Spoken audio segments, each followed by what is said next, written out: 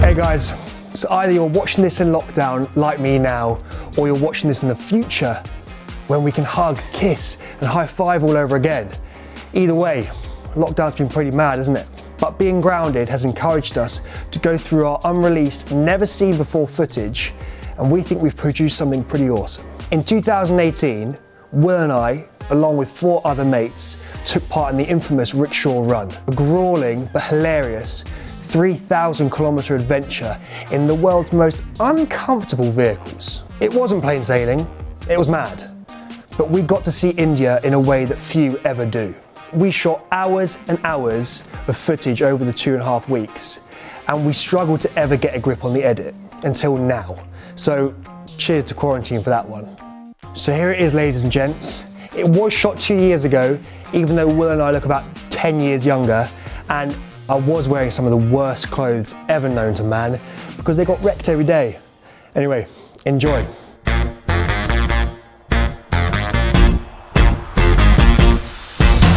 The Rickshaw Run is a 3,000-kilometre rally that 80 tuk-tuks go from the south of India all the way up to the north of India. We're going to be driving through mountains, deserts, busy cities. Ben and Sam are going to be in their own rickshaw. Will and I are going to be another one. This is Raf and this is Liam Doolan. There you go, Will, you got a new mate. And this is Black Hat, our security guard for the entire trip. You looking forward to it? A few weeks ago, we sent our designs off that we made on computer, and someone is now painting them, or has been painting them, onto our rickshaw. Let's go and check them out. We're getting into, not our rickshaw, but a rickshaw, to the Edward School Memorial where all the rickshaws are. We're going to meet the mechanics, going to have a little talk through.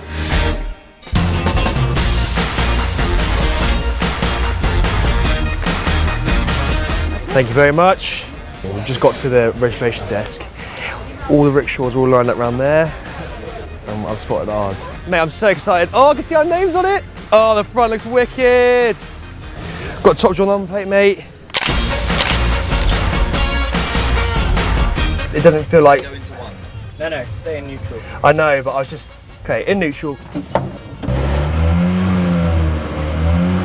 You've got a clutch in your left hand. Got to get a biting point, you know. They're not the height of engineering, are they, really? No, they're not, yeah. So, there's no leg room here.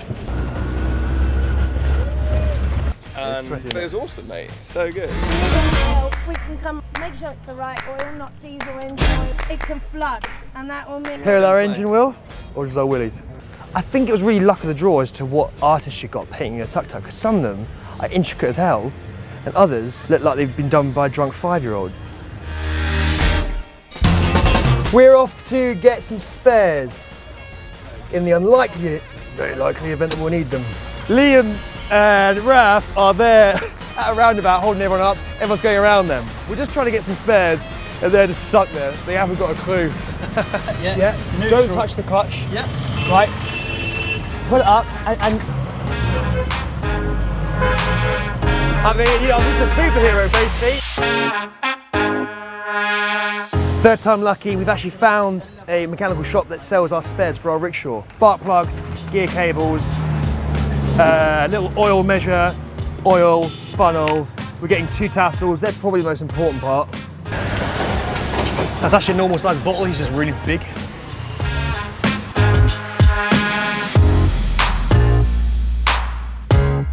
Okay, so about 6:30 we can head down to the beach to get a ferry, which is going to take us to an old fort.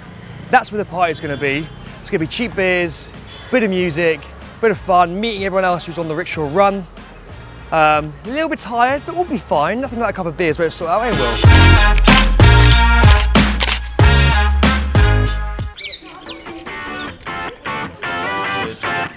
Rickshaw Run and time to leave Kochi.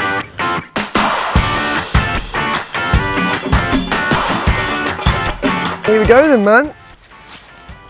Time to set up. Oh my, mate. Some snake shed his skin in our tuk-tuk. We're fashioning a Mega Boom speaker holder thing. It's gonna hang in the back of our tuk-tuk and play beautiful beats to us. No, it's not the most aesthetically pleasing Bluetooth speaker. Oh, well, that's gonna get through the seat. Yeah, that was stupid. Oh, off. Yeah, it's really kicked it up a notch today, heat-wise. And it's quite good that the Rickshaw, with its sort of plastic cover, acts like a magnifying glass / tent, so it can really up the ante when you do some work in there, which we have been doing. Go out there, experience India in the way it should be experienced. Do the group photo, mate. They're about to flag us off in 10 minutes. Everyone's just setting off now. They've dropped the flag. We're towards the back of the pack. We're a little bit dishevelled, but we are excited. They're around 110cc engines, 0 to 60 in never, no fuel gauge, light, a windscreen wiper that is beyond pathetic, although we do have side cushions.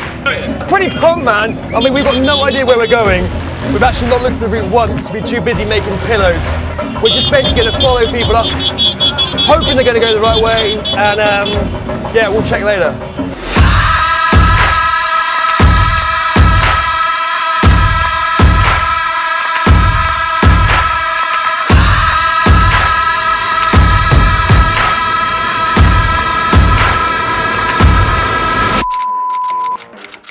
We've just paused, we've come off sort of mental Indian highway and we're now into tropical jungle. Lush, it's completely nuts how it changed so quick. We're on our way to Anthropilly and we're about 14 kilometres from there, which doesn't sound a lot, but in these little bad boys, it takes some time. They like to take their time. We've encountered some rain, some storms, there's some pretty bad thunder brewing right now. It's gone from very sunny to very not sunny and very thundery. Welcome to Kerala!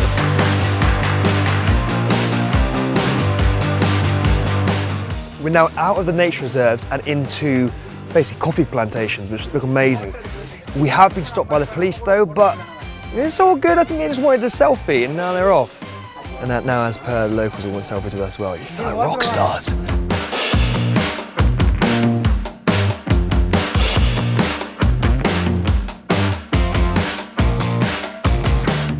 Where are we? We have reached Valpuri. We had done about 100 kilometres today, even though we've driven 9 hours. We're all very happy. We checked into a hotel in this random little town we found, and it was really quite bad. We went over the road, found this one. Much better, ain't it, Will? We've got aircon, smells clean, big double beds to ourselves, a shower. Yeah.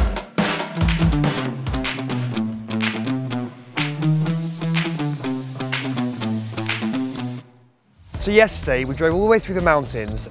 We saw some of the most amazing sights I've ever seen in my life. However, we only covered about 100 kilometres, and for us to actually finish this, we have to do 200 kilometres a day.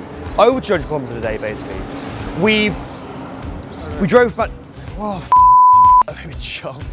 we drove about 9 hours yesterday, and they were pretty gruelling miles for the little tuk-tuk.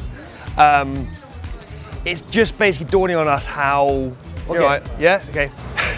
It's just basically dawning on us how hard this whole thing's actually going to be. Today we're trying to drive to Cozy Cody. The beasts are fueled, so is this beast.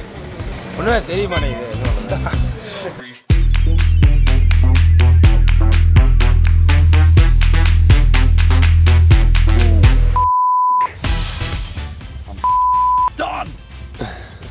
So we've just been waiting for about 10 minutes because we lost Raf and Doolan. They're tailing behind.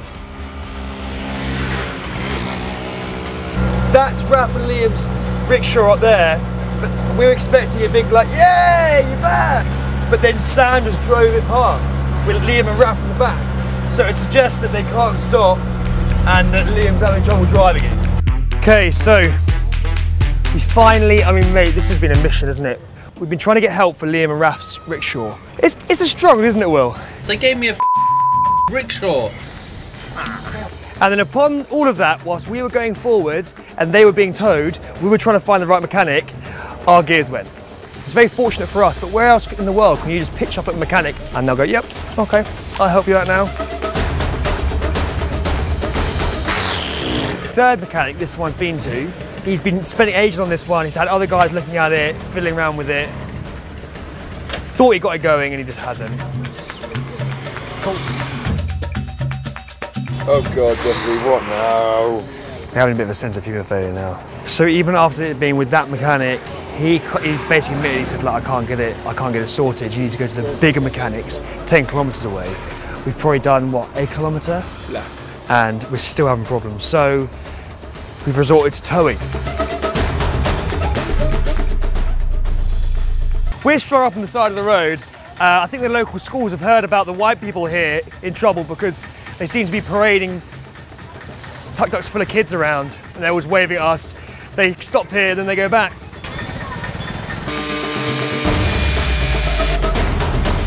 I really want him to know that my rickshaw is Getting there. Even if it takes us to midnight, we're getting there.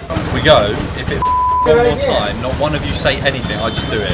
What, bin it? We just switch the luggage over. You record it, I bin it, that's the end of it. I didn't do that. Yeah, whenever, as soon as it goes again. If it goes one more time, that's what we do. I reckon we park it over there, we leave the key in it, it's someone's Christmas present, and we just move on, because otherwise we're not going to get there tonight. We're 3 days late now.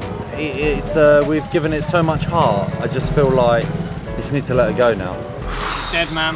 She's dead. She dead. We really, really struggled with this one for 2 whole days. And it doesn't sound a lot in the general scheme of things, but we've been driving for like hours and hours and hours every day and constantly looking behind us like, is it dead? Yeah, it's dead. Wait for it, wait 20 minutes, wait half an hour, get it going again. Is it dead? Yeah. And now it's getting, the time is getting shorter, shorter, shorter that it's alive for.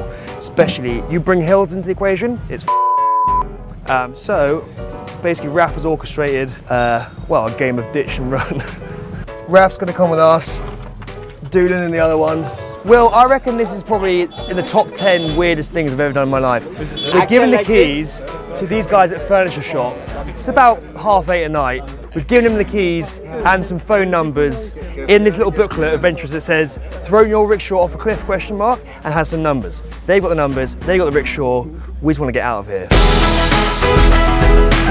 Ben, it's £7.20 per megabyte. Have you got a login? And Ben's been doing Instagram stories, sending pictures, downloading songs off of Spotify, using maps all day.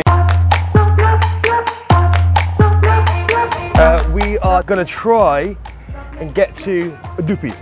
So we're currently in Calicut. We made it to the coast. We did about 250 kilometers yesterday or something.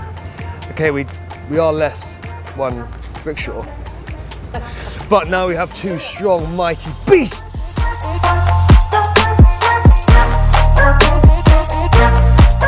So we've done well today. We've been driving for about 3.5 hours. The best time per kilometre we've done. However, we've now got a flat tyre. Let's just get our head down, lads, you know, driving 300k, let's just do it, yeah?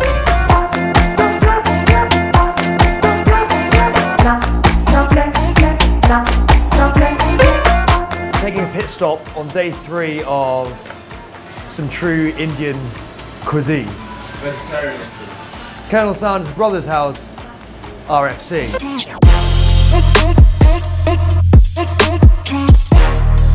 I don't know what the hell they are, but we could feel something going in the engine. They're meant to look like that. They're meant to look like that, Robert, and they actually look like this. It's completely melted to shit.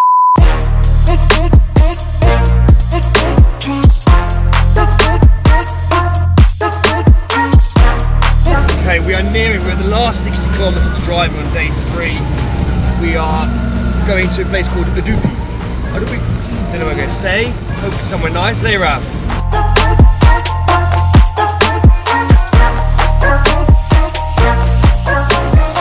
We've got this theory, right, that when we roll into a town, the town that we're planning to get to, we just look for the hotel with the highest, lightest sign, and it always turns out pretty nice. We've seen lots of marble shops along the way, and they've definitely been to one of them.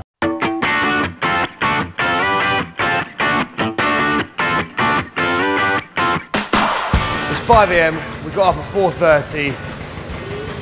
A little bit tired, but we need to get to go and we want to get there early. So this is how we're going to do it.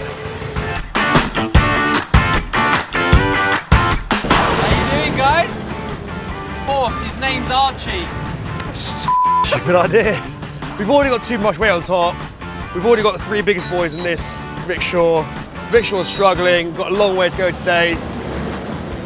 It's beyond unnecessary, isn't it? I feel like he's going to enjoy him later. He does love him. He's being spiteful towards him. Archie's on top. Back on the road, boys.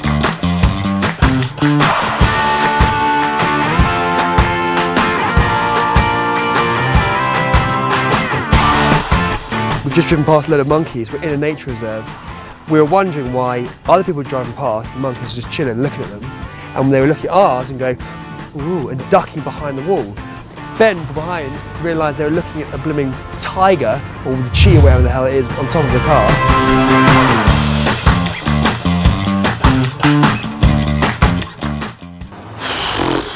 Well, this is the earliest we've ever arrived anywhere. We've been here since about 4 p.m. We left at 5 a.m, did 330 kilometres, didn't stop for lunch, barely stopped for anything. Okay, we're in the Beach and Goer, which is pretty ideal. It's much better than sitting in a rickshaw. Bad news, Sam's had some money taken out of his account, fraudulently.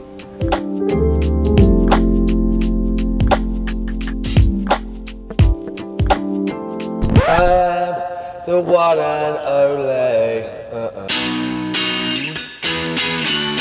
It's about midday, we've had a good morning. We're just about to set off now. Even though the mechanics have been working on our rickshaws all night and this morning, neither of them are working. This is having a bit of fun with Indian Tinder. What's going on, man?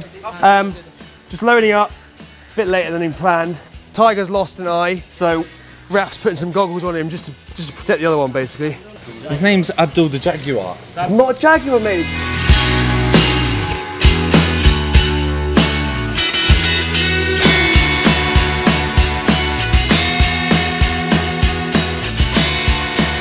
We've just reached Kolhapur, put into the maps McDonald's, and turned out one was really near our hotel we're going to. So we're going to stop and get some nugs, know what I'm saying? A really nifty feature on the rickshaws is completely open sides, no doors, no locking stuff. So basically we can't let them out our sight. So we've had to buy McDonald's and come back down to the car park to eat it. It's just a stylish trip, this, isn't it? It's a pretty fine dining experience, this. Thing is, this might look like a serious low point here, but it feels a very high point in here. End of day 5. God, this is feeling like an epic adventure. We got 9 days left. 9 days left, 2 weeks to make it to Jaisalmer, hit that finish podium. The beasts at the moment, feeling like we might make it, touch wood. We're staying at Hotel Rickshaw. Again, we're going on our same tactic of picking the hotel with the biggest, tallest, brightest sign. Oh no! Me!